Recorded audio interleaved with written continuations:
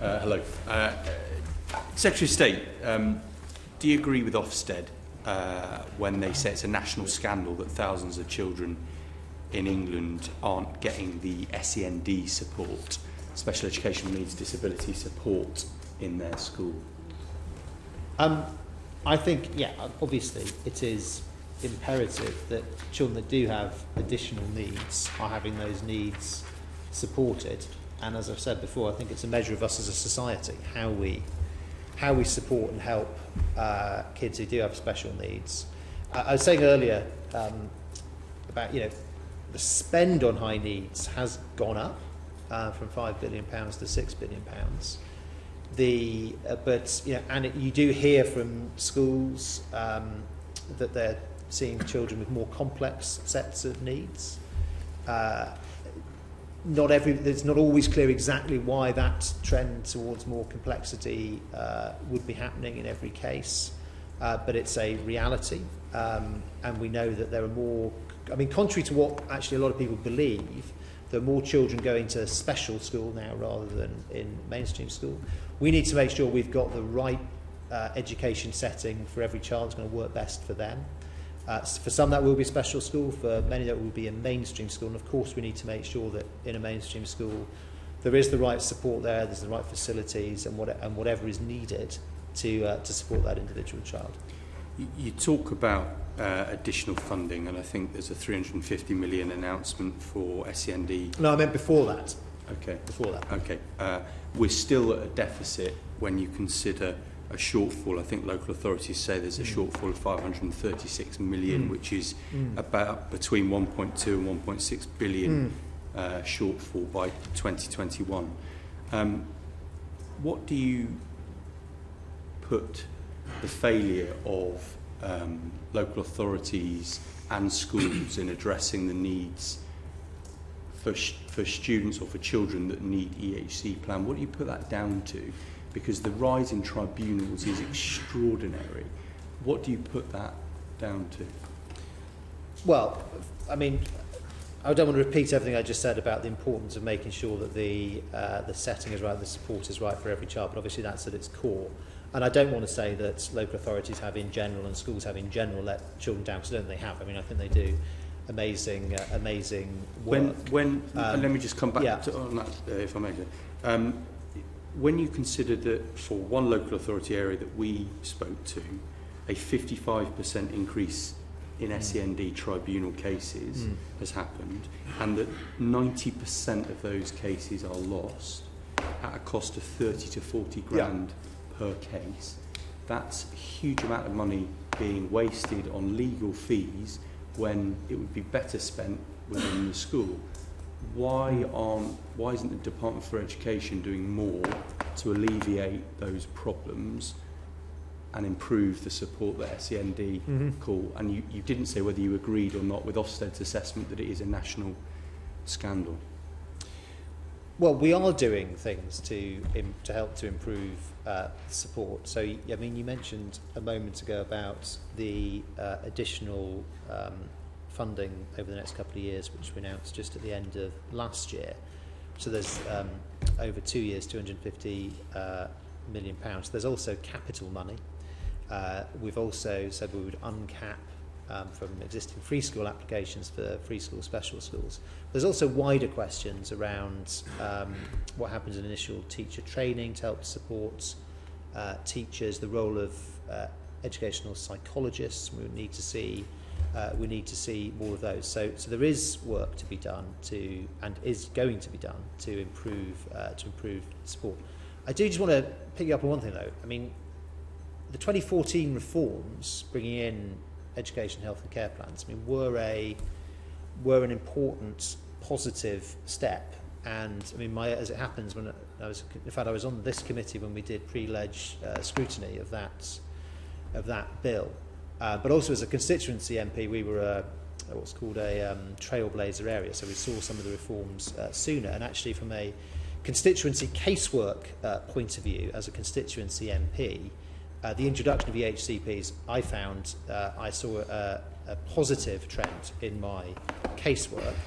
But of course, it also introduced quite rightly, new rights, and that also obviously is something that has to be managed in the system. So, we will always be having to try harder, and we should always be trying harder to do our best for these kids. With respect, Secretary of State, you haven't answered any of my questions in that.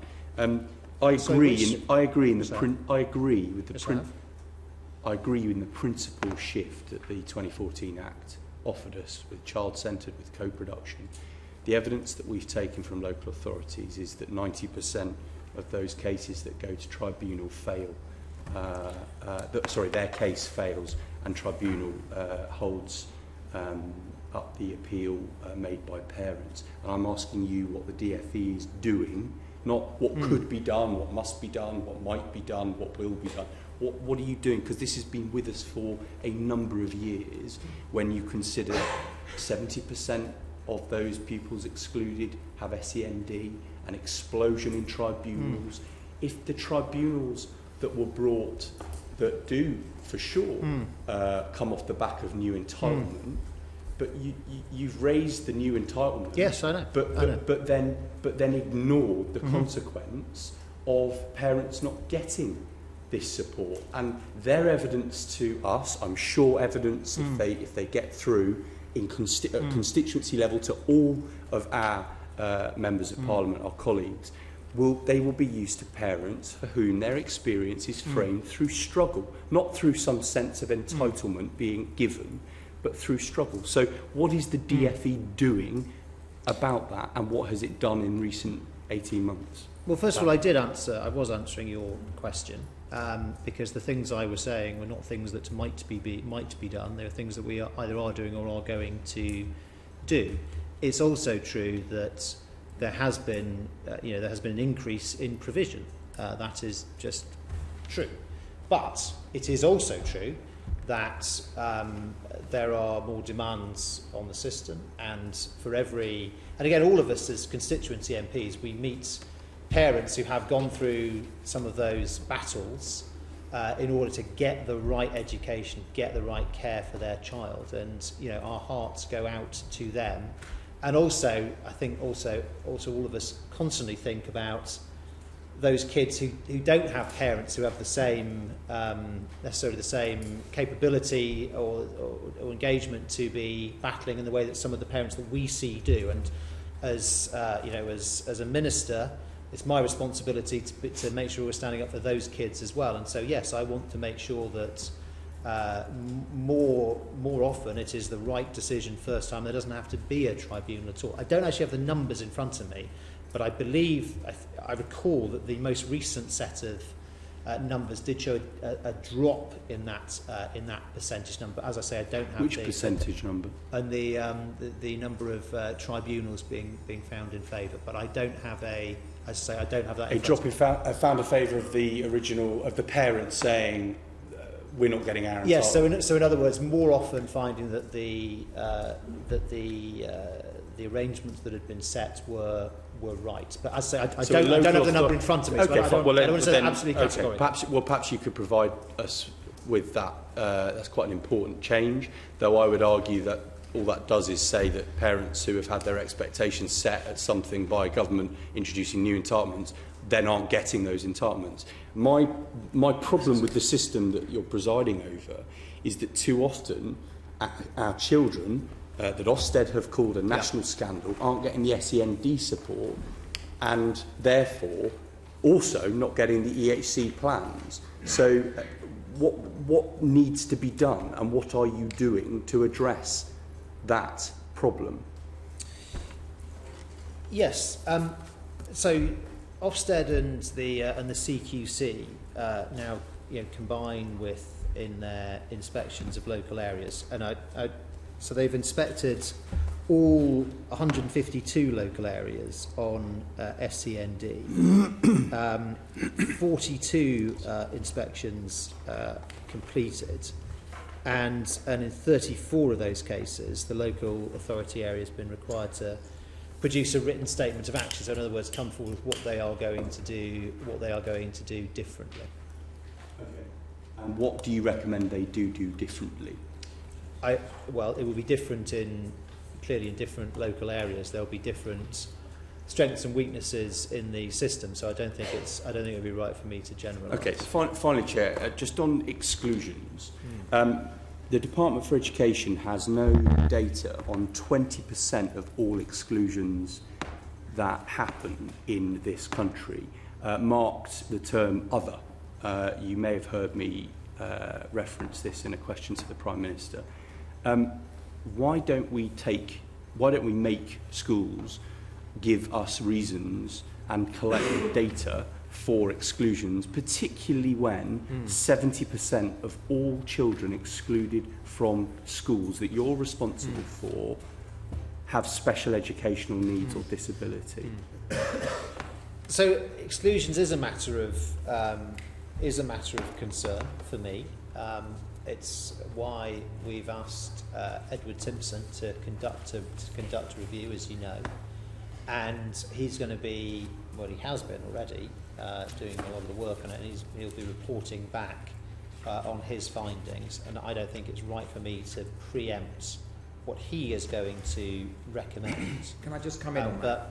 Yeah. Which is quite important, because I was at an event with you with the Centre for Social Justice, where you said that you would be committed to improve school accountability regarding excluded pupils. Where are we on that? Well, my answer to that, Chairman, would be the same as mine to James, which is, as I say, it is a matter of concern for me. I do think that there is a role for exclusions. I don't think you can say there should never be a child suspended or expelled from school. Just to confirm, you are committed to that, and there will be some, because you did say it. They have been rising in the last few years, but they're still not as high as they were 10 years ago, say, and that's worth keeping in mind. But some of the issues that, like you mentioned, around particular groups, children with particular types of special needs, some particular ethnic groups, and the preponderance there, these are all matters of concern. To the Chairman's point, similarly, I'm going to wait to hear what Edward Timpson comes back with. Of course, on looking at this question of how you make that accountability, when you start thinking about how it would actually work in practice, it of course turns out to be more complex than it at first appears, and we have to be very careful, as with a lot of things in the education system, we are very careful about avoiding unintended consequences. But the principle of it, and this was the principle of it, I agree with. Okay. When will the review be published? I haven't got an exact date, but I mean early in 2019.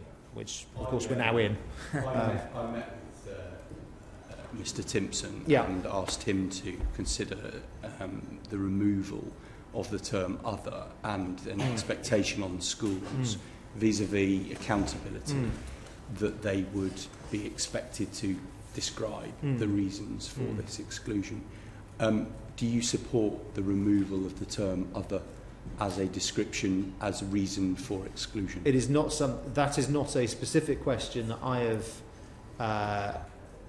know enough about sitting here today to give. It would be irresponsible of me to give you either a direct answer either way. Do you think? But I'm very happy to look at it, and I'm also very happy to look at anything that you send to me in support of it.